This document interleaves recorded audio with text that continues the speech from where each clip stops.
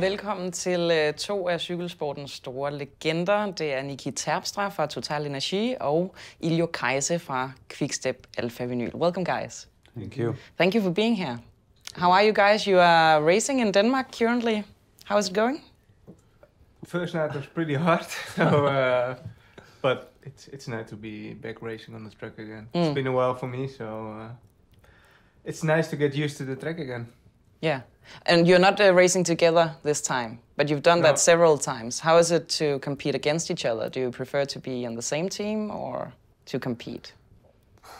We race together with success, I think. We not only on the road, especially on the road, he had the success and I tried to help him, but also on the track we won quite a few 6 days in Rotterdam, but we also won here the 100-kilometer chase, so pretty good memories. How is it to help Niki on the road? How was that?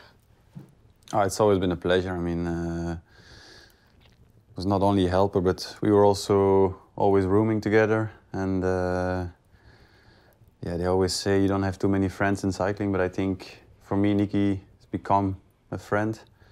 I know in the peloton, he's not the most popular guy sometimes, but no shit. When you have him in the team, he's actually...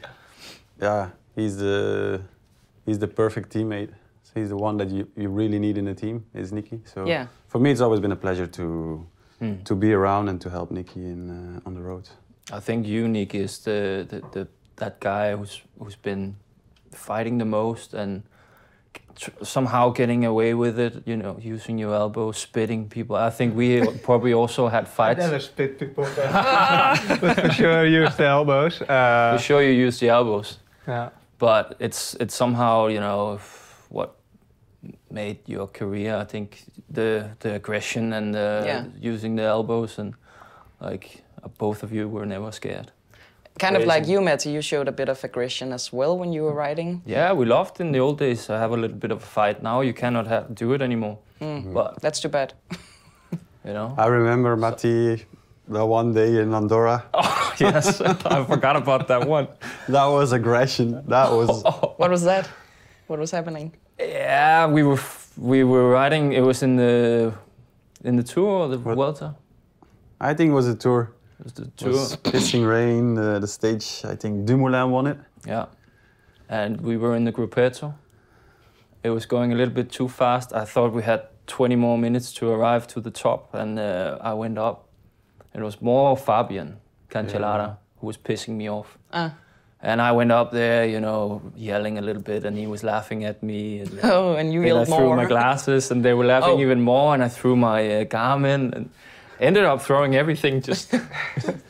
And you just rode naked. And then we arrived at the finish line 20 seconds before the time cut or something. We really had to... We heard in the radio that we had to push it a little bit. And Matti was screaming like, "Come on, guys, this is a fucking Gruppetto, just go easy." And then, but I remember the glasses. He didn't just throw away the glasses. He were in the middle of a mountain, and he just took the glasses and he threw them like, wow, in the valley. Wow. Yeah, but the rainy days in the mountains are the worst. You don't need them. Yeah. But it's pretty common for bike riders to have a bit of a temper, right? Yeah, and also when you're there in the Tour, it's just a little bit too much.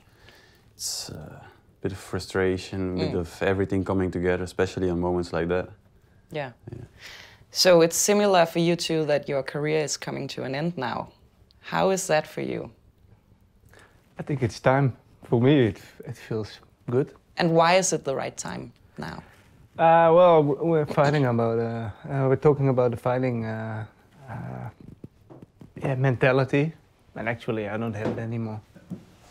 You don't have the fighter mentality? Well, in the Corona period, I crashed really hard, and after that, I got more scared on the bike. And I still like to do the cycling, but I don't have the mentality to like it was before, to be every day on the limit, to go for the biggest results. And this year I had a nice year, not good results, but it felt okay. And I came back from America. I did a gravel race over there, and I didn't have the motivation to go to some races I had on the program. And then I thought, why should I continue? So actually you could say it opposite around, like, why should I continue?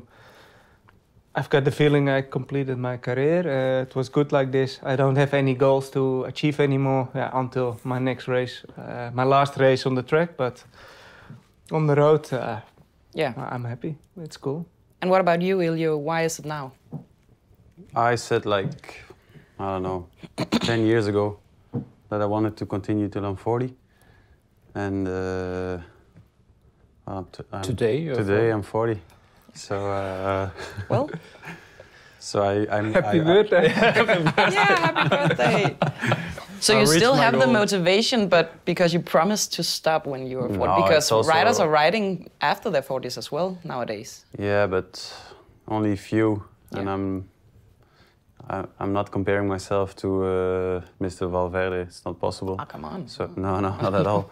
So I think like Niki said, he had a fantastic career. He reached his goals. I had a completely different career. I didn't reach any goals, but I didn't have any goals. The goal was that the team was winning. So, but also that I'm feeling now that I'm just not as good anymore as I was before. I can still do my work, but I'm always on the limit. There's no fun. And once I make it to the back, I never get back to the front. So and also, like in track cycling, was also time to stop because I started with a helmet like this one. Oh, really? We call it the Wosten helm. Then I had to switch to the normal helm, but now they start riding TT helmets on the track, so it's time to stop. Yeah. Disc wheels, TT helmets, RSX. And, You still, Iljo, you still won that race that everybody still talks about. Yeah. Tour of Turkey, Stage 7, 2012. That was crazy, and if people didn't see it, they have to look it up on YouTube. Can you tell the story Absolutely crazy. Yeah, it was actually not a super big race, like you say. Tour of Turkey, went in a breakaway. We were 10 guys, I think. I jumped from the breakaway with 6-7K to go. I had a gap big enough to win. Came in the last kilometer, sharp turn to the right with 900 meters to go, crashed.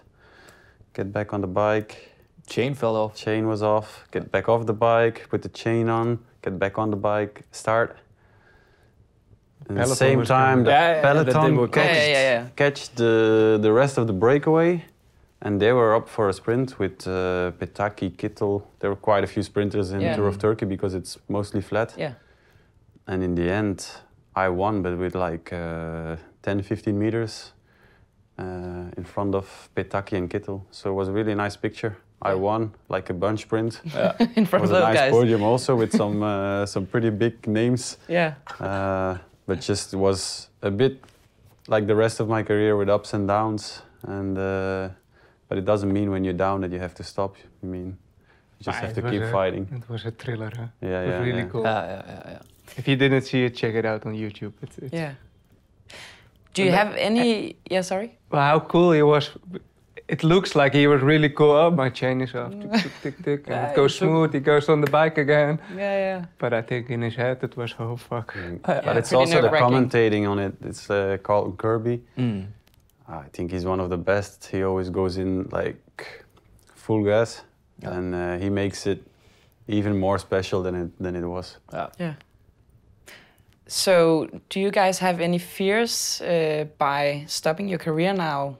Like we talk about this, I can't pronounce it in Dutch but the black hole.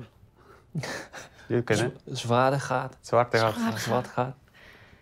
Do you have any fears about that? No. No? No, next year I'm gonna do gravel racing and I'm gonna do some mountain bike races. So and you have I will be busy anyway. Huh? You do racing cars also? Also, yeah. So I'm actually pretty busy next year. Sure. And Iljo, do you have an escape plan? Yeah, I'm already in it. Yeah. No, I stopped racing. I don't know what date it was. Let's say 14th of October on the road was my last road race, and the 15th was the team meeting in Brussels. So I stay in the team. I will be sport director. I did the course last week in Switzerland. I also passed the exam. I got the results yesterday. Oh, so congratulations! Because it's not that easy. No. You would think it's all logic because we should know the rules, but you get much more than just cycling. It's quite an intense week over there. I'm happy I made that because I wouldn't want to go back there. Yeah. So do you have that role on the team? Like, have you had that role already? So it's kind of the transfer from being a rider at the team to a DS is not that big of a shift for you, maybe? Yeah. Also because I was getting older, they used me more to, when Niki left the team, to help the young guys. That's the new cycling. You have a lot of young riders. They just turned junior and they already get a contract. Things are changing, so you need also some guys with experience that can, help the young guys to find their way. That was what I did the last few years. You played a big role in Remco's success also, or not in his success, I think. No, but he acknowledged you as being. Well, I was always in the room with Niki, and when Niki left, I needed a new roomie, and it's not something you decide yourself or you choose yourself. You can ask, but the team decided we're gonna put you with Remco. And was it a good match? Well, at first, when I arrived at training camp and I saw the list with the names and the numbers, I saw Iljo, 29th floor, room 18, and I went down. Stibar, no. Lampaard, no. Oh, Evenepoel. Godverdomme. Okay. And then I texted to the guy who made the decision, like, hey, thanks, mate. But then he said... Why did you feel that? Is his reputation? No. I was 37, 38. He was 18. And we had more or less the same age, same interests. So it was a big change. Yeah. But first of all, the guys that made the room list, he say, it's not me. It's coming from all the way up, from the system decided. upper wolf. Yeah. He decided it. The upper wolf. The leader of the pack. And then, but it's always been a good match. Was just 2 seconds that I said like, come on. But then when I entered the room, it's a super good kid. It's like your wife. Yeah. I've spent more times with Niki in the room than some years, I think so, than with my own wife. So you have to have a certain connection, and when you get in the room, if you want to talk about cycling, you can talk about cycling. If you want to talk about something else, if you don't want to talk, you don't want to talk. Yeah. I go pretty late to my bed, and I like to sleep as long as possible just before breakfast. Didn't make it this morning, but I knew you too. But if you have a guy that goes to bed early and really wakes up early, the rhythm doesn't match, and then you get some annoyance in the room. Yeah.